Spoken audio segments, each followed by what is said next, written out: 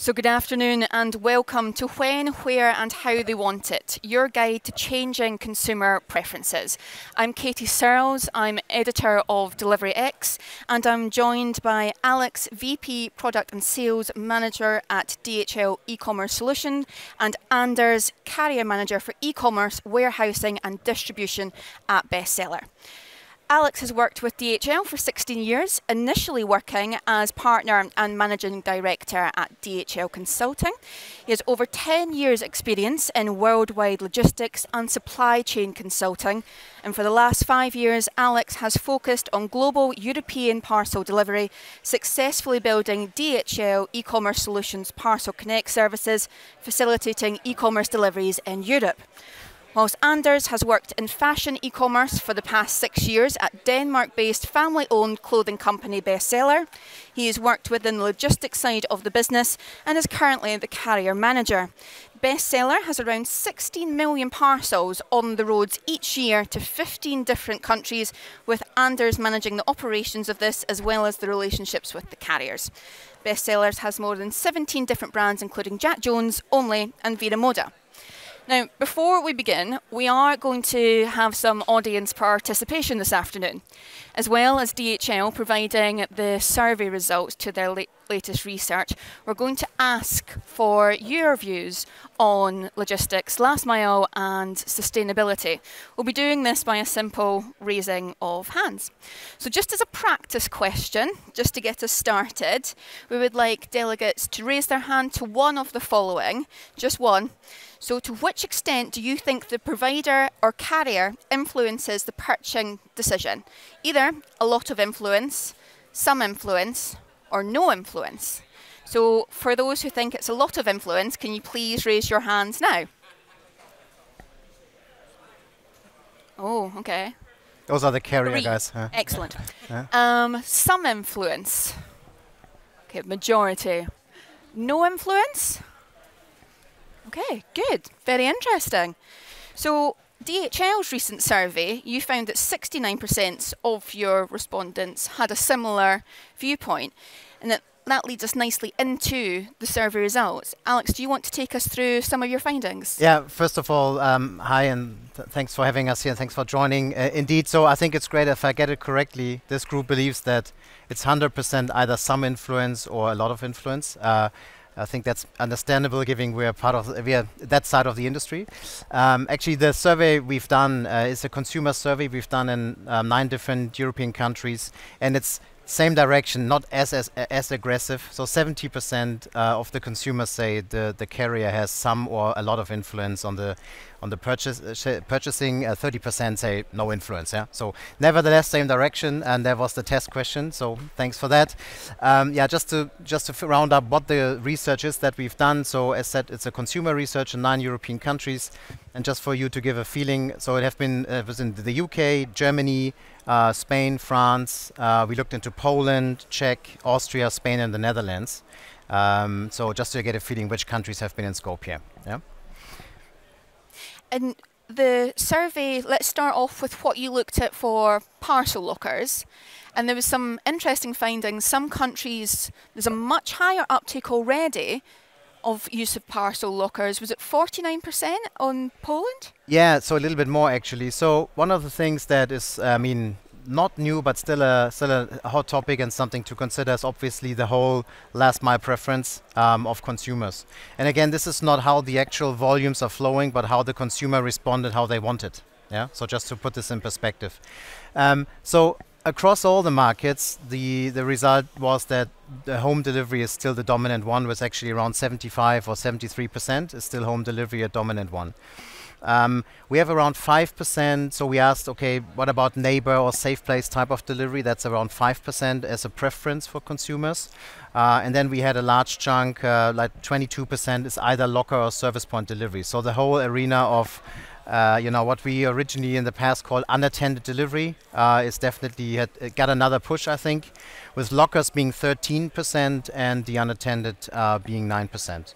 Before I go into the county differences, maybe not sure if you see something else, Anders, in your world. So No. First of all, thanks for having me here. Thanks for inviting me. It's a pleasure to be here. But no, we basically seen the same results when we look at the customer behavior and what our customers are asking for. Yeah. When you look at the different countries, I think in the past, as an ex-consultant, I would probably try to cluster them, but I don't know if that's actually the right way. I think each country you see has slight nuances which are different, and some stick out. So as you said, Katie, if you take a country like Czech Republic, around 30% or more of the consumers would prefer a delivery to a service point, so some sort of shop. Which is then a lot different to Poland, as that you mentioned, where more than 50% would actually be okay and to prefer a delivery into a locker. Yeah, I mean, not a surprise who deals with that market. Yeah, but you see the differences already, and then there's quite some markets where really doorstep is super dominant still, and lockers and service points are below 10% in total. Yeah, so that includes countries like Germany, Spain, Austria. Yeah, so that you see the diversity, and maybe a last thing to mention, a country like Sweden, for example, where in the past, at least from my personal perspective, it was, for me, predominantly more like shop delivery and lockers.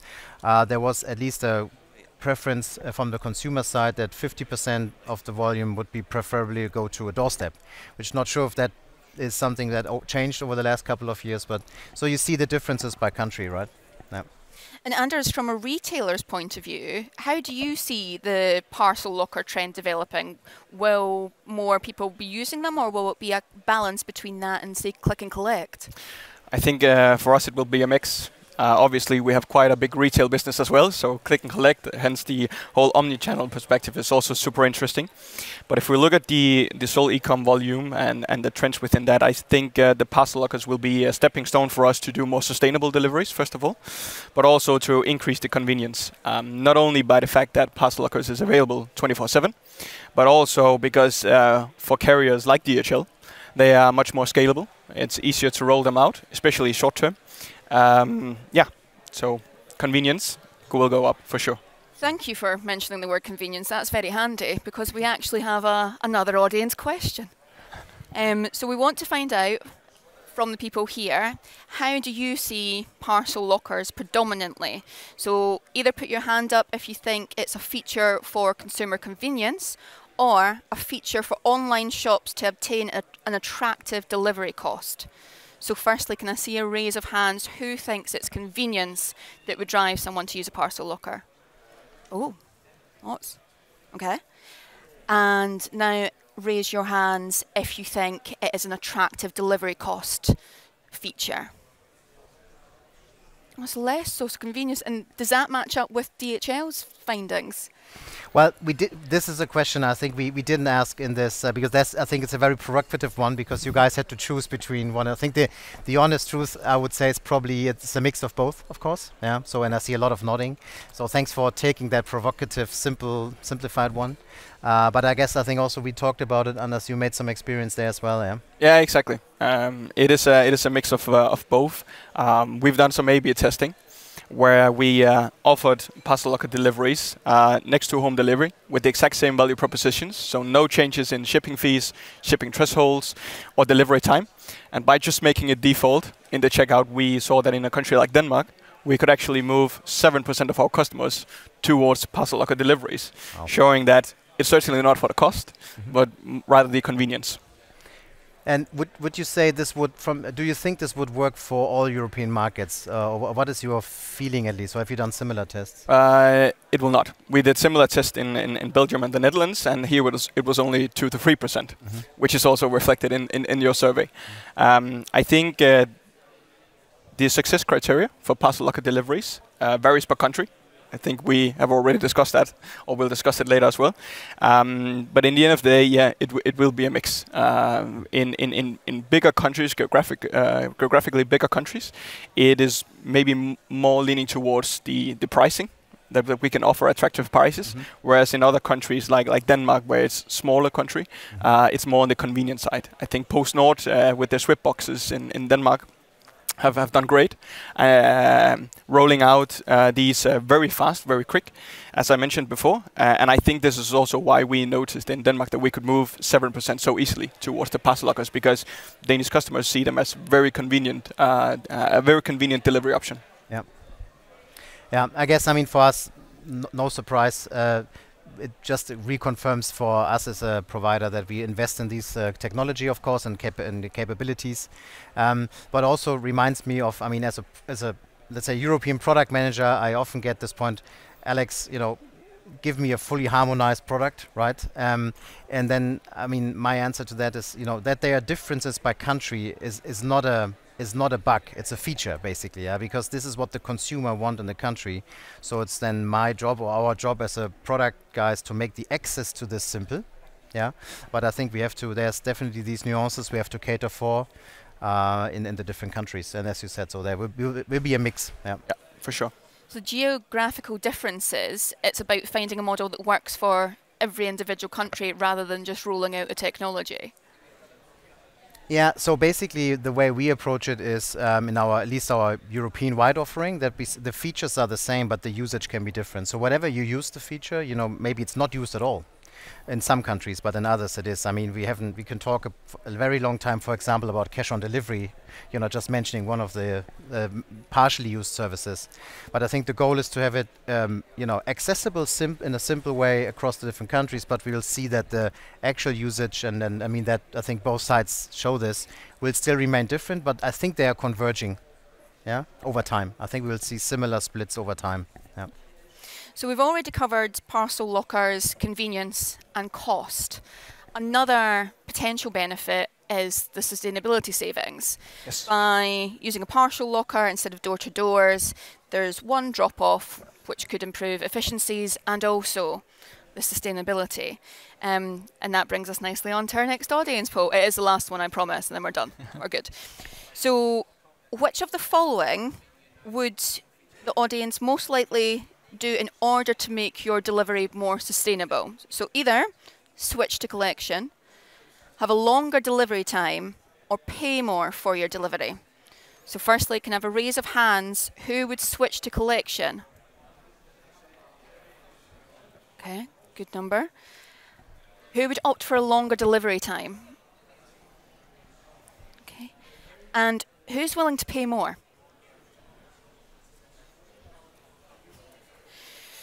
So, yeah. Switch to collection's popular. Yeah, maybe I can then mirror what the research we've done said. I guess Anders will say in a second, it depends on how you ask the question, yeah. So, which is a good debate to have in a sec. But just on the, we asked exactly that question, of course, to these consumers in the 9 countries, and the result is that indeed, so 17% on average, and I think the numbers were not very different by country. So 17% said they would be okay to switch to collection, which, from my personal gut feeling in the beginning was, you know, okay, I would have expected a little more. I think you guys raised more hands, I think. But then on the other end, if you consider that some markets have currently, you know, a relatively low share still, I think it would give them, the whole topic would surely give it a boost. Yeah. So maybe before we go on, but I don't know how you see it, but I think that would be. I think, as you mentioned before, it's not fair to ask the audience to choose between A, B, and C, because for sure it will be a mix. But as I mentioned earlier, I think the parcel lockers will be a stepping stone for us to do more sustainable deliveries, but also optimize cost. For the last 2 to 3 months, I've been introduced to increasing fuel surcharges from most of our partners. And the parcel lockers is actually one of the areas where we can optimize cost by doing the bulk deliveries you mentioned, but also do more sustainable deliveries. So a mix of both, I would say, is the reason why we see the increasing interest in lockers. Yeah. And for us, we are trying to also promote the lockers even more.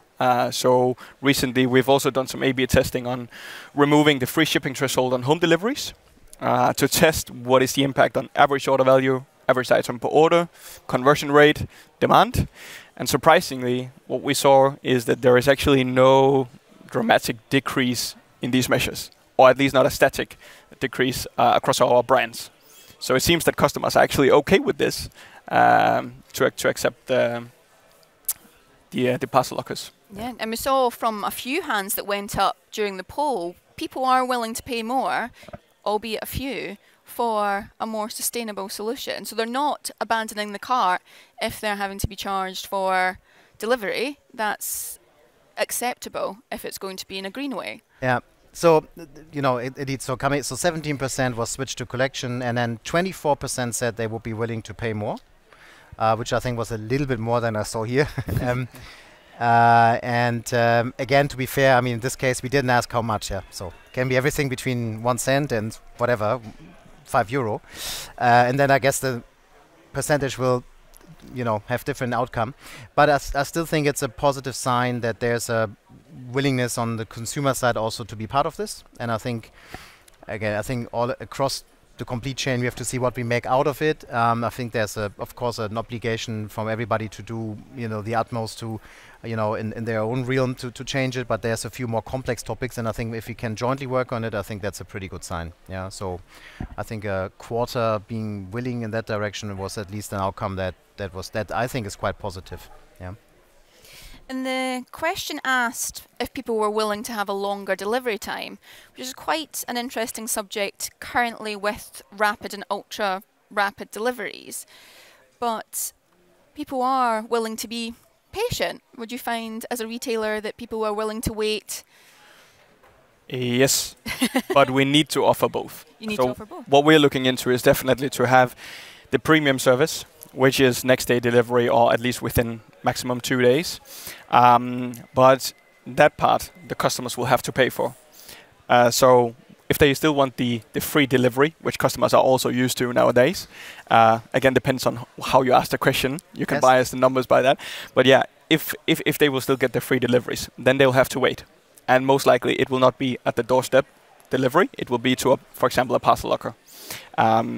That will definitely help us, not only cost-wise when the costs are increasing, we have to be honest, but also on the sustainability part, because we can then maximize capacity. So instead of dispatching our parcels from our warehouse and fulfillment sites each and every day, do half-empty trucks because the customers will need their parcel the next day, we can maybe accept to only do every second day and then utilize maximum capacity of our trucks, less emissions, less cost, and the customers will still get their parcel within the promised delivery window, which they are okay with.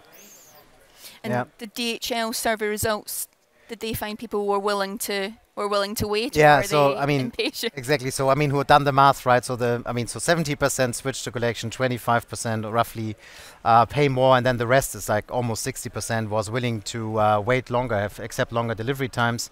Personally, I think that was a little surprising to me. But I think the way I think about it personally is okay. One thing is maybe there's still some room to move from air to road transport, or maybe even air to ocean or air to rail. Yeah, so I think there's this part. We do a lot more rail transport now. Also, for example, our colleagues in Germany. So that's one. I think as a delivery provider in a country, I don't think it makes sense that we stop the parcels, right? I don't think also there's any benefit in this also from a sustainability perspective, because we anyways run the tours. So that I don't see. But as you said, from my perspective, the biggest question is more from the retailer perspective to see, okay, are you, for example, indeed waiting until a full truck is there before you dispatch it? Or I don't know if you would even go that far to consolidate deliveries. So, you know, basically tell your consumers, give out maybe even a further benefit, or maybe even put that aside, but to say, like, you have an order. If you order something in the next 3 days, I don't know, maybe there's a certain benefit, and then you will do the order together. Is that something that you guys are thinking about, or? I think in general, it's always about communication and how you communicate to the customers. But in generally, expanding the delivery window and maybe even only doing the upper value, so you say 2 to 5 days, I think most customers will accept that, as long as you still have the premium service next to that, as I mentioned before, because that gives us the flexibility without being forced to communicate in a very detailed way to only do, let's say, every second day, or when we have a full truck, which might be even every third day then. I think also from the carrier's point of view, so in this case DHL, I think for sure you should not stop the runs, so the waves you're running in your fulfillment sites, but maybe you could even do, instead of 3 waves during the day, only 2. And in the first wave, which is where you sort the deliveries for the evening delivery, you can prioritize the premium services that we have sold to the customers, so guaranteed same day or next day delivery. And then the second wave, you only do the other delivery type that we offer to the customer, which is 2 to 3 days or 2 to 5 days even. That could also, from a sustainability point of view, gain you some benefits that you can share with us. Got it. Yeah. So. Yeah, I think I think sure. I mean, I think that's a good point. Also, I think if you in the areas where we have different waves, I mean, some of that was, I mean, it's not only driven. That's partially driven due to service improvement, so exactly to allow a near same-day type of delivery or better cut-off times. But it was also driven, I think, it's fair to say, with the large increase of volume to be able to being able to handle the volume, right? So, I mean, using more sorting capacity. So, but yeah, I think it's a good point to look into this. I think what you say is happening, but maybe not as explicit as you said. I was just about to say explicit, yeah, because if we are totally aware of that, you will only sort these parcels whenever you have empty capacity in a certain wave, and as long as we communicate that to our customers in the checkout, everyone's happy. Yeah. That's what our survey also is telling us. That's true. I guess our goal is not to have empty capacity, but we're working on that. Yeah. Yeah. So nevertheless, I think that was an interesting one, and I think somewhere in this waiting type of thing and the willingness to accept longer lead times, is, you know, especially in international setting, I think that's something to be reviewed also from our side. Yeah. I mean, the funny thing is, on the same, maybe I'm just sharing one more number. At the same time, we get 12% of shopping cart abandonment is because of too slow delivery. So I think that's where the balance, I think, has to. I mean, you say maybe next day service or something. Yeah, but it again depends on how you ask the question. Because if you ask the question that is it too slow delivery only with one delivery option, or is it with also the alternative one that I mentioned? So that you actually give the customer the choice to say, okay, if you want the premium service, you need to pay for it. Yeah. And if you can accept the longer lead times, you'll also get the free delivery. You can even get the small green leaf in the checkout telling the customers that it's also even more sustainable. Yes. I think that will bias the numbers, depending on how you ask the question. No, agree. I mean, that if it's unprompted, then that's the result. But of course, many players have that, you know, offer that service range. That's what we saw from the A/B testing we did, at least, that we didn't see a decrease in conversion rate. When we did these changes in the checkout on home delivery versus parcel locker deliveries. And I think the results will be the same, not only on home delivery versus parcel lockers, but also on lead time. Fast deliveries versus slower deliveries. Yeah, I think that's encouraging, I would say. And I think it's good to hear that perspective as well, right? So because that's what we are debating also, and I think it's good to have it jointly. To come back to your little green leaf, so the consumers have the choice to pick a sustainable delivery option. We are seeing more environmentally conscious consumers. So is that something, are consumers becoming more aware of the carriers and the choices that they potentially have? For sure they are. For sure they are. The tricky thing for us now is the whole aspect about greenwashing. We have a lot of carriers, I've talked with a lot of carriers even today, that are arguing that, we're 100% emission free.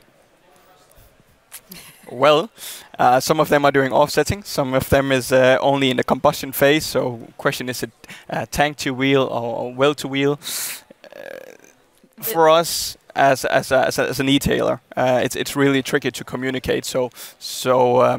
But we're trying our best, and we also see again from some testing we did actually with DHL and their Go Green services they are offering that some customers are actually preferring the delivery options where they can see the green leaf.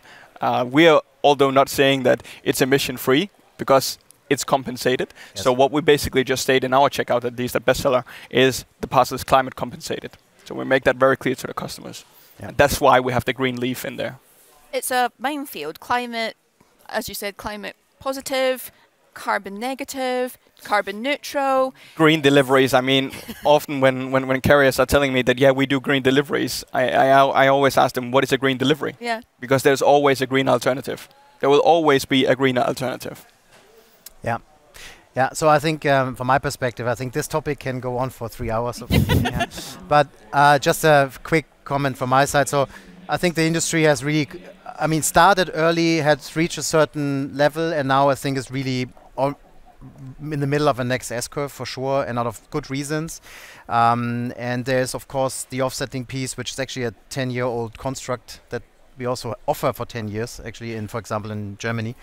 So, but now it's really about, I think the end target is having green deliveries as green as possible. I think like fully green maybe is in a way never obtainable, but really green deliveries, including the middle mile pieces and transport pieces. Yeah, but that's a journey. I think the electrification, or generally the last mile is I think relatively clear how to get there, but it's still especially on a mass market scale, that takes a little bit of time. And some countries are more advanced, but I think really good investments happening.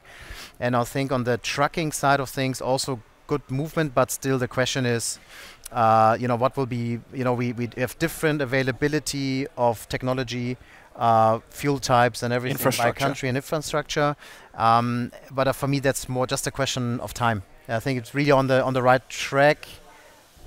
Maybe, if you speak the globe, and that's my personal view, could it be faster? Should it be faster? Maybe yes, but I think if you consider the size of this, I think it's on a good track. But it's still a way to go. Yeah.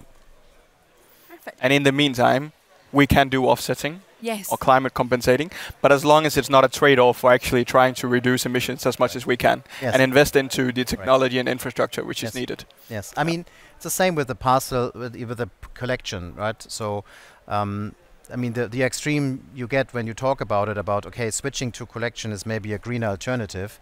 Well, if you pick it up 20 kilometers with your own car, maybe not. Yeah, so that's why.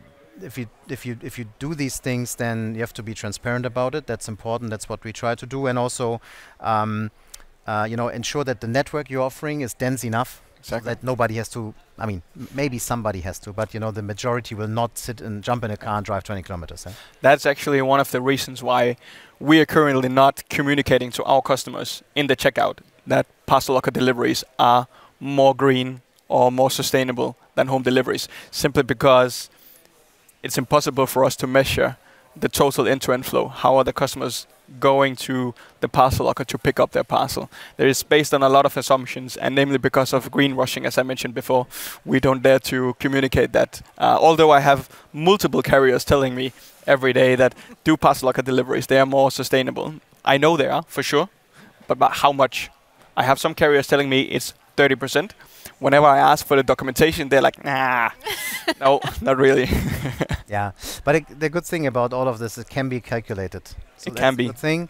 And I think for me, personal view is we just have to be transparent what we talk about. And if we say, look, this part gets better, but be mindful of the other part also, I think, then it's an individual choice what to do, right? Yeah. And I get why you have your choice. Others do it differently. Yeah, but so I think. Yeah, I think the good thing is it is measurable. I think the results today have shown nothing can be done in a silo. It has to be a combination of these things, offering package or lockers, offering click and collect, offering deliveries from an e-cargo bike. It's a combination, it's a collaborative effort, either between carriers or internally. Yeah, I mean, maybe I can start. And so from my perspective, what we also see a lot is that the consumers, that's also part of the survey. I mean, I don't know, it's the same for you as a private person, right? You want to know about your parcel. Yeah, that's something different than a network parcel. And this is something where I think we have to indeed work together to see, okay, at least share as much as possible what's happening to the individual parcel. So that we can say, indeed, this one will be delivered by a bike or by an electric van. Yeah, and maybe, I know it's just a starting point, but that individual one will be, and I think to make this happen, and so that his customers see it in the shop, we have to exchange information, right? And that's why you're right. I think it has to be end to end. Yeah. Yeah, and I think I've already mentioned a couple of times that it really depends on how you ask the question, but also how you display the delivery options to the customers. So in the A/B testing that we have done, which I've mentioned also a couple of times, we only changed one parameter. But what if we change both delivery time and the shipping fee, or the shipping fee and the shipping threshold? Then we would probably see some other results. So for sure it will be a mix, and we need to find a balance here, for sure. Yeah. Was there anything else in your survey results that you wanted to share, that you really wanted to pinpoint, that you think is key? I wanted to just use the opportunity to ask one more question, maybe to Anders, and it's just an open question, really. Sorry for that. Look, so the survey we've done actually was a lot broader than actual delivery. So we also looked into where, how do consumers shop? Where do they shop? I mean, they surprised to see the percentage that buys on TikTok. Yeah. So whatever. So there's really these things and the payment types. But maybe I'm getting old. Yeah. One of the things that popped up in commentary was a lot about that consumers were generally interested to learn more about the goods they purchase, and they want to have more description and maybe more video type of description. And that's the good itself, right? But I was wondering if there's a link to logistics. I mean, do we need to explain it better what's happening? And if yes, I mean, do we need videos, that show? Is it too much or not? But it's a thought I have. It's definitely not too much, and I think there is a direct link to specifically the returns within logistics. Because at least in fast fashion, as we're in, we have insane high return rates, plus 50% in most markets. And the better we can show our customers what are they actually buying, what are they fitting on certain models, the lower return rates. We know that. So not too much, definitely not. Good. Maybe something to work on. That's a pain point for us. That's no secret. The high return rates, and we're doing everything we can to reduce the return rates. But there are also some customer preferences out there, which is been engraved for years by players like us, Zalando, that always free return, and these things that that driving up the return rates to crazy high numbers. Yeah. And that we cannot change. We cannot just remove the free shipping, the free return. So we need to look into other parameters like the video you mentioned. Okay, thanks. Returns is an interesting challenge, but one that maybe, again, parcel lockers could help with. Instead of people having to drive to the store, could they potentially use this technology to return it to a parcel locker? Yeah. Yeah, this is what we do. I mean, you could, maybe it's also a dressing room or something. I mean, there's all sorts of concepts, I think, on the returns, right? So that you immediately send them back and all these sorts of things, and just have one stop. So there's a lot of that. But in general, I think most of the returns are not pickup returns, so they're dropped in lockers or service points. Yeah, exactly. I think we can't really ignore that there has been significant changes in the last 20 odd months because of a certain pandemic. So we are back to face-to-face, we're back in person, it's very exciting. But I think as a round-up, as a last question to finish to both of you, just if you can really try and pinpoint what's changed from a retailer point of view, from a carrier point of view, as a reaction to COVID. Alex, you want to start off? Yeah, it's hard to say. So first of all, I think it got a lot more dynamic, and I think it will stay that way. And I said before, if I look at the last mile preferences, it maybe did something to what the consumer is doing in the Nordics, for example, which maybe was different than before. It did something to other countries. So I think it's converging that we have all different modes basically. So that's one of the things. And then, of course, through the pandemic, all of us are kind of dealt in working with a very high load of volume. So I think we are geared up for a certain level of capacity and how to deal with that. And I think also, again, exchange more information to be able to cope. So those are the two things that mainly come to my mind. And then I think apart from that, I think that was there before, but the whole sustainability piece, as said before, I think is on the US S-curve. And Anders, from a retailer point of view, what's been the big shift? Biggest change, most carriers have removed the POD on home delivery. And maybe, you know, that was one of the things you got from a home delivery, besides the service of obviously delivering to home. You also got the POD, so the customer signed for it. Now we no longer have that on the home delivery. So versus parcel locker deliveries, you know, it's more of an equal service on that parameter specifically. But besides that, I agree to all of the points you mentioned. All good points. Yeah. And to look ahead, what's next for bestseller? Rollout of more parcel locker options in countries. So the A/B testing I mentioned a lot of times already. We've done in Denmark, the Netherlands, and Belgium. We are planning to roll out and also promote parcel locker deliveries more in also the southern regions, so Spain and France, where we know also from the survey that customers are very much into home deliveries. But we need to do our best to promote the parcel lockers. Both from a cost perspective, as we've discussed, but certainly also from a sustainability perspective. Yeah. So, yeah. Maybe I now have to add a word of advertising because sorry, I have to do that because I think we're a believer of this for a while, and that's why we've connected now more than 87,000 service points and lockers across Europe on our Parcel Connect platform. And and it doesn't matter if it's a large country or a small country, and we are continuously working with our partners and our own entities to increase that service, because I think it more and more becomes a significant share of the last mile, and of course returns and so on. Yeah, so that's why I'm happy to help.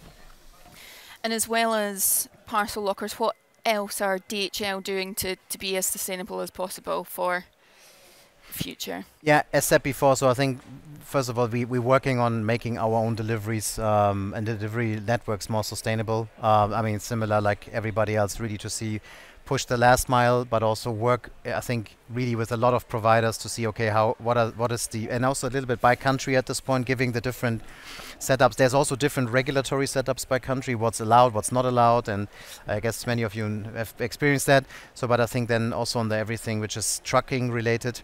So I think that's our obligation there. Then we're generally working on models to really develop a green alternative for our core products. I mean, as green as possible, and also not offsetting, but maybe also in the area of insetting and other tools. So that's the second one. And I think then what I personally think is important, what I mentioned, is my shipment level. Really the individual piece, that as we exchange enough information so that at least the consumer or me, when I order something, I know as factual as possible how green it is, and how much it's possible to predict this in a network setting. But I think that's possible. I think those are the main things we're looking at. Perfect. Good that you added as green as possible. Else I would have asked you what is green. Yeah, I try to work around that one. So, but we can maybe do that later. Yeah. Anything else? But from my side. That's it. Yeah. Well, firstly, I'd like to thank Anders, to thank Alex. It's a pleasure to be here. To thank the audience for listening. If you do have any questions for our panelists, you can visit the DHL stand or the networking drinks, which just happen to be sponsored by DHL. The next rapid fire debate will come from Peter Blackburn of InPost, who will look at parcel lockers and ask, is now the moment for retailers to embrace out of home? So nice tie in there. But I think it's just a round of applause for our panelists. Please, Anders and Alex. Thank you. Thanks for the invite. Thank you. Thank you very much.